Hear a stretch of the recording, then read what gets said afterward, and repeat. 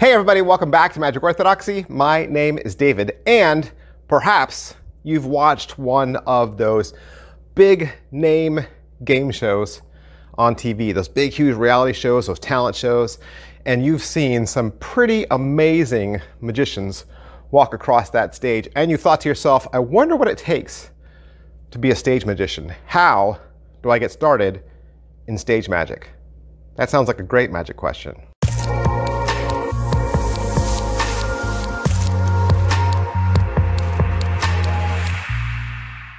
Hey everybody, welcome back to the channel. Thanks for being here. My name's David. I'm a magician, I'm a teacher, I'm a content creator, and what I do each and every single day is I upload videos about magic and playing cards so that you know exactly what's going on with the latest and the greatest. I try to give you all the information, and I answer your questions. I comment down below. Every single time you comment, I comment back. I want to make sure that we're engaging. One of the things I want to do with my channel is not only create awareness, right, for magic, but I also want to create community. I want to create community and I want to help you guys get the answers that you're asking. So I've done a couple of these questions, right, these magic questions, and they've always kind of focused around starting, right, starting in rope magic, starting in card magic, starting in coin magic. So how do you get into stage magic? So I want to answer some questions, right?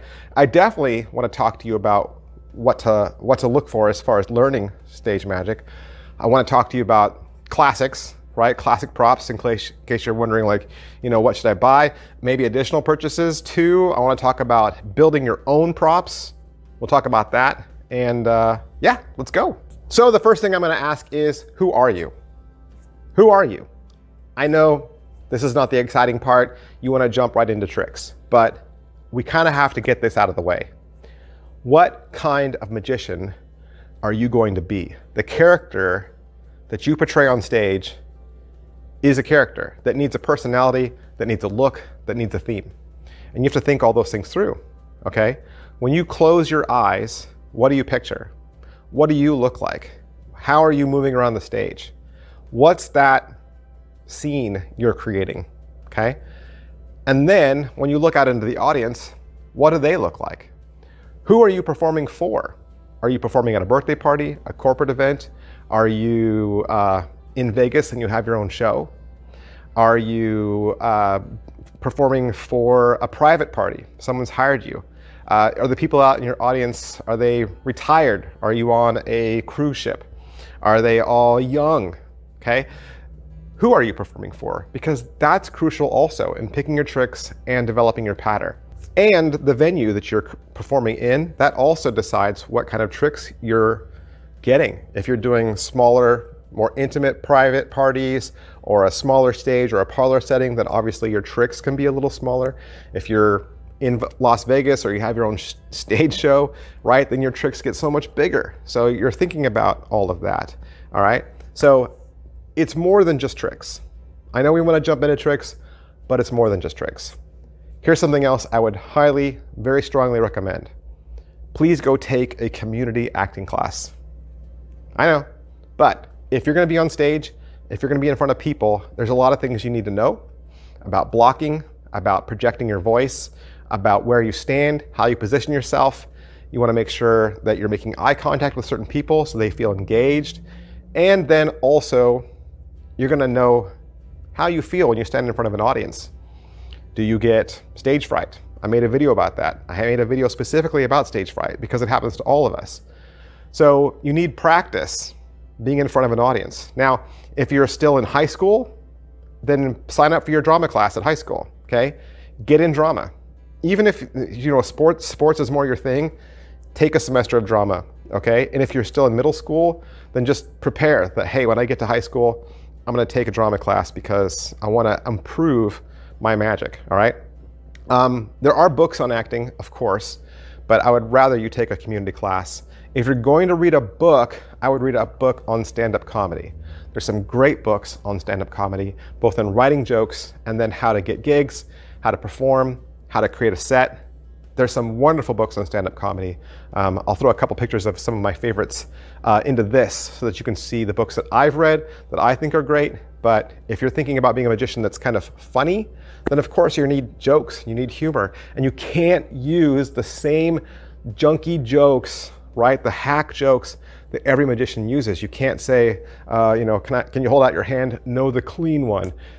All those jokes gotta go, okay? If you wanna stand out and be original, you're gonna have to create your own character with your own set and your own jokes. What kind of tricks? What kind of tricks? What kind of tricks? Still not getting into tricks. Still not getting into tricks. When you're thinking about your venue, okay, when you're thinking about the kind of character that you're gonna portray, now you have to kind of think about the tricks you'll perform. First of all, you need tricks people can see, right? If you're in parlor or you're in stage, you need tricks that everybody can see. Not just the people in the front row, but the people in the back row as well. So you gotta think about the setting that you're gonna be in, and then look at your props and say, can people see this, right? Now, admittedly, I've done card tricks in a parlor setting. And admittedly, not everybody can see the deck of cards. But here's the thing. I'll take the deck out, I'll have somebody in the front row select a card, that person stands up and shows everyone the card. Now, we all know. And then the trick shifts over to something that's a little larger, right? I only use the deck at the very beginning. So think about your venue. And let's say you've been asked to perform at a venue, okay? They say, hey, I want you to perform at the Elks Lodge. I want you to perform at our church. Please go there first and look at the area where you'll be performing. You don't want to be surprised, okay? If somebody hires you for a birthday party, have them take a picture of the area that they would like you to perform in and send you a digital picture so that you know this is what I'm working with. You don't want to show up and say, oh my gosh, it's so much bigger than I thought. Or, oh my gosh, it's so much smaller than I thought. Please go check it out. So, you need tricks that people can see. You also need tricks people can hear. Yeah, tricks people can hear. In other words, when you're figuring out where this venue is, you need to know, do you need a sound system? Do you need a microphone? Now, I've been to venues where they've said, oh yeah, we've got a microphone, don't worry. Great. I show up and the DJ or the sound guy hands me a handheld mic. I can't use a handheld mic because I need my hands to do magic. And they say, okay, we'll stick the microphone on a mic stand. That doesn't work either because then I have to stand by the mic stand. I have to be able to move around. So not every venue has the same kind of sound system. So you should check out the sound system as well. If you're gonna be in a backyard, if you're gonna be in a birthday living room, whatever, right? You kind of have to think about, are the people at this venue going to be able to hear my voice? If you've got a 20-minute set and you're yelling through the whole 20-minute set so the people in the back can hear you, that's really gonna stress out your throat. And by the end of the performance, your voice is gonna go more and more, okay? So having a portable sound system for yourself that you can bring with you that sits in your car is key, especially if you don't get a chance to check out the venue in advance. If you pull up to the church and they don't have any way of projecting your voice, you say that's okay. You run back out to your car, you get your portable speaker and your microphone, plug it in, and you're good to go. You don't want to be surprised, and you don't want to be unprepared, okay? You need tricks people can see and tricks people can hear.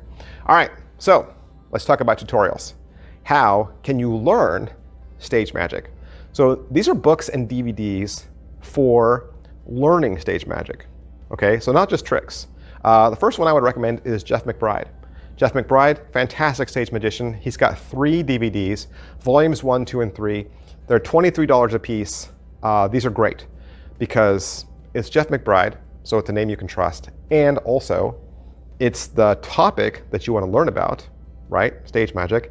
And it's video. It's video. So these would be my top 3 recommendations. You're going to get a lot of material and a lot of great advice from Jeff McBride's Magic on Stage, volumes 1, 2, and 3. Second piece of advice, Mark Wilson's Complete Course in Magic. If you don't have this book, you need it because I pretty much recommend this book in every single one of my videos, whether it's card magic, parlor, kids magic, rope magic, math magic, whatever it is. This has a great beginner's section, and that includes stage magic. Mark is a stage magician right? And so he's got a great chapter on stage magic and has a lot of great beginning level parlor and stage magic tricks that you can perform. The book's $25. I believe you can get it in hardback and paperback. So that should be in your collection no matter what. There's another 2-volume set. There's Pax Small Plays Massive, Volume 1 and Volume 2 by Jamie Allen and RSVP Magic. Now, Pax Flat Plays Massive might be a little harder to find. I don't know if it's still in print. I believe it's $30, but great, another great set. All right, let's talk about tricks. I know, you want to talk about tricks. We're going to talk about classics, all right? Because obviously, there's a huge pile of parlor and stage magic out there, lots. So we got to cover the classics. We got to cover the ones that we think everyone should know, all right? Now, admittedly, when you watch through these, you're going to say to yourself, these seem like the old tricks. Don't let that faze you, okay? And here's why. Just because you've seen them and just because you know they're classics doesn't mean anybody else has seen them. Most people have not been exposed to magic, especially as much as you. And I would also argue the people that watch you perform, you will probably be the first magician they've ever seen live. It's true. Most people have not seen live magic. They've only seen magic on TV. So any magic you do for them, they have no idea whether it's new and fresh or classic, okay? And like I was saying earlier, this is all about you and your personality. So you can take any classic trick and make it great. So let me give you my top 10. Linking rings. Linking rings,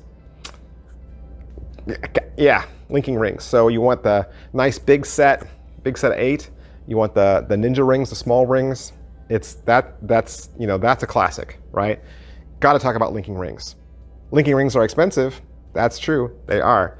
And what you're going to find is a lot of stage magic is expensive. Number 2, the egg bag, a little smaller. Egg bag is a classic trick and works great for parlor and stage. So egg bag is a bag with egg and it vanishes, right? You can get a whole fun routine out of this. If you haven't seen an egg bag routine, go watch YouTube. Go watch somebody do it on YouTube. It's fun. We're going to talk about rope magic because rope magic works great for parlor and stage. Cut and restored rope, classic, right? If you've ever seen Teller do cut and restored rope, it's amazing, okay? And with cut and restored rope, you're only learning how to do it, right? Because you're just using regular scissors and regular rope. So this is a trick that you can do for the rest of your life. And it's beautiful, it plays big, because everybody understands the properties of rope. No one's ever gonna think, that's trick rope, right? They know it's not trick rope. Miser's Dream, again, great trick. Miser's Dream is the trick where coins appear out of nowhere and you throw them into the bucket. I've seen Miser's Dream done for children at birthday parties. I've seen Miser's Dream done on the big stage. It plays in both arenas. That's how strong this trick is. If you can do this at a kid's party and in an arena, it's a great trick. Don't rule out Miser's Dream. Torn and restored newspaper. And along it's, so torn and restored newspaper obviously is the newspaper, you tear it and then it restores itself. I would also add to that the milk pitcher in newspaper. Both of those tricks, right? And I've done both of them. They're both gimmicks. They're usually things that you have to buy. The milk pitcher is you pour the milk into the newspaper, you fold it up, and the milk has vanished. So learn both of those. Bill to lemon, right? A borrowed bill appears in a lemon. Borrowed bill appears in an orange. Those are classics. I would only use bill because those things can be done borrowed, right? You're gonna borrow a bill from the audience.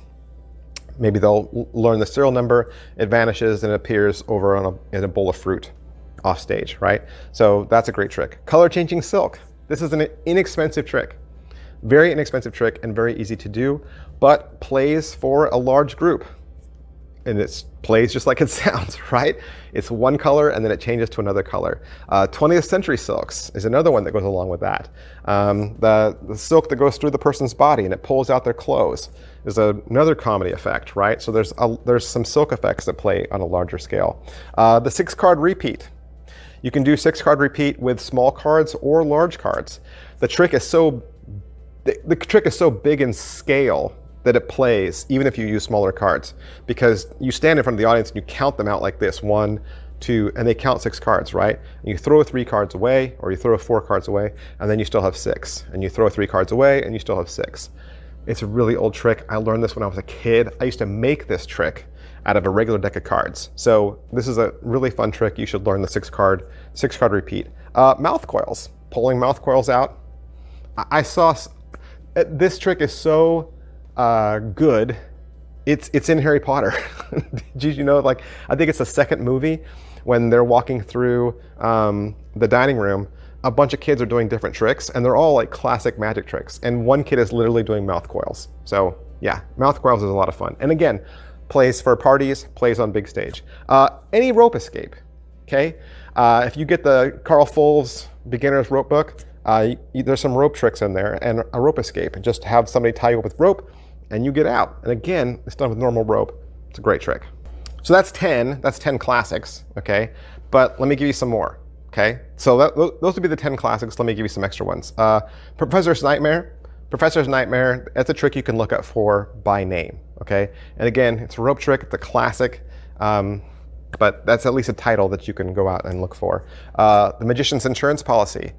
This is a great trick for parlor, okay? And you could do this with jumbo cards if you wanted, or smaller. And you know what this is, right? They hold the Magician's Insurance Policy, and then you do a card trick, and then you get it wrong, and then you go to the insurance policy, you open it up, and their card is right there. And sometimes that's also called like a flag reveal or a silk reveal, right? You have a large silk that opens up, or a large flag that opens up, and then the revelation is right there. Going back to rope magic, Daryl. Daryl has some great rope magic effects. So I would just throw out, if you search Daryl's name in any magic search engine, okay, or magic store, look for Daryl, look for his rope effects. Any one of his rope effects would work great. Most of them are probably parlor, but they work great. Stratosphere. Stratosphere, again, classic trick. Classic effect. And I'll show you a picture. You recognize this, right? It's a classic trick, and it works. This is a great stage effect. The die box. Okay, I'll show you a picture again. You've seen this box, right? The die slides back and forth. It's a fun trick, classic trick. You can do this trick forever. When I was going through my research for this video, someone had mentioned doing Bruce Kevlar's shrinking and growing head illusion. And I'd never heard of this, so I had to search for it on YouTube. It's hilarious, and it really doesn't require anything more than the spinning hypnotic wheel. And it's really just kind of a gag, but it's really funny. I'm sure the audience sees the illusion more than you do when you watch it on YouTube, but it's super simple and it might play well as a humor thing, so I thought I'd throw that in there. And lastly, floating rose from Kevin James. When you watch Champions of Magic, you watch World's Greatest Magic, I've seen lots of magicians do floating rose. Sometimes they do it with a real rose, sometimes they do it with flash paper, right? It's a $38 effect, but it's a great way to do a floating trick. And for any magic that I didn't mention, I would head on over to creativemagic.net. creativemagic.net/stage, okay? creativemagic.net/stage. They have a huge page of affordable, very creative stage effects. Please go check them out as a resource. But what if you're the more build your own type, right? You want to build your own tricks. You're willing to put in some time. You're not necessarily interested in just like forking out hundreds and hundreds of dollars, and you're not afraid of going to the hardware store, getting some parts and building it yourself, especially if you want props that are larger, right? Andrew Mayne. Andrew Mayne is a name you need to know. It's their older material, right? It's older instruction, but it's still classics. I built the Andrew Mayne head twister a long time ago when I was a teenager. So it's a bunch of inexpensive props that you can build on your own. Again, just search Andrew Mayne's name and you'll find some build your own props that are well within the reach of you building yourself, but also will play to a much larger audience. PVC Pipe Illusions, this is the paperback book. June 24th, came out in 2008 from Jim Garish. This is gonna be harder to find. I believe it's completely out of print. You might be able to find it on eBay. You might even be able to find it as a PDF on some magic library sites. PVC Pipe Illusions. So again, all his tricks are made out of PVC pipe. Okay, but that could be a great way to build some props, right? Because You can make some big boxes with PVC pipe. Victory Cartoon Illusions by Ulysses Frederick Grant. Okay, you can download this book at Abbott Magic for about $4. But again, big, huge illusions that you could build yourself. A lot of them out of cardboard, right? Cardboard boxes. So another great resource for you. And like I said, it's $4. $4, and you get some classic blueprints. And then lastly, another book that might be harder to find, 200 Magical Illusions by Nicholas Einhorn. So inside that, again, there's going to be some classic stage tricks that you can build yourself. Wow, that was a lot. What do you go, 20 minutes, 20-minute video? Yeah, getting you all the information that I can. This is the best part of the video though. This is the best part because now is the opportunity for you. You probably had some ideas yourself while you were watching this. Either tricks that you could recommend, books, videos you could recommend, or even just advice for people wanting to start in stage magic. Hey, could you post a nice, polite comment down below? I'm sure we would all love to hear your advice as well. That's the great thing about the internet, the exchange of ideas. And of course, like I said, we're trying to build community, right? This is a brotherhood, this is a sisterhood, this is a family of magicians, okay? Hey, thanks for watching. Please be sure to hit the like button, the subscribe button, and the follow button. I'm gonna be giving away thousands of dollars of magic this year. 2022, giving away thousands of dollars worth of magic this holiday season. You don't wanna miss any of it. Get subscribed, start following me. Thanks for that question. Keep those questions coming. I'll try to answer them as I can. See you later, guys. Bye.